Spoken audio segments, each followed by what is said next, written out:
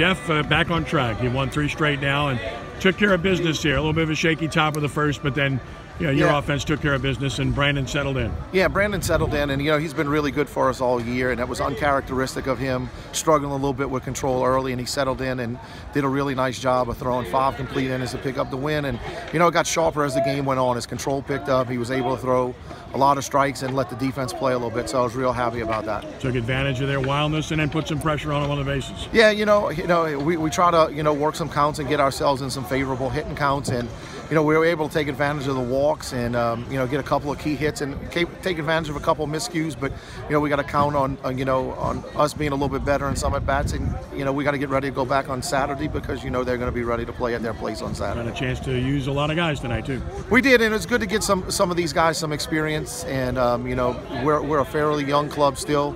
But some guys who have played for a while, so it's good to see these guys who come out every day at practice and see how they perform, and it was really good to see them do some good things tonight. Congratulations, Jeff. Thank you, appreciate it, Ken.